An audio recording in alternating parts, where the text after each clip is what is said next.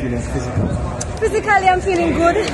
You know, that run was pretty comfortable and relaxing. Hopefully, I can just take that through the competition, not to focus on anything and just to execute and have fun. I get a chance to ask you myself, so I'm asking you now.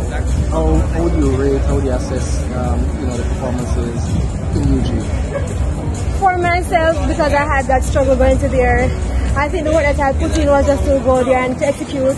Didn't get much of work that I wanted to do because most of the days I'm not able to get the program in, but I'm not going to complain. It's all gone. I got a medal. Well, 2 medals, which I've never gotten on a World Championship since 2015. So I'm just excited to walk home with 2 medals. A lot of persons went there, could not defend their title, could not go to the finals. And to be in the finals, get a 1, 2, 3, that was great for me.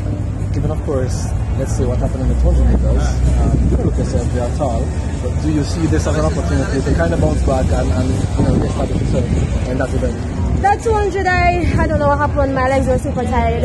I tried to hit the corner, but nothing was coming. I didn't want to push and hurt myself. So I just run as how my body felt. And I think I moved past that.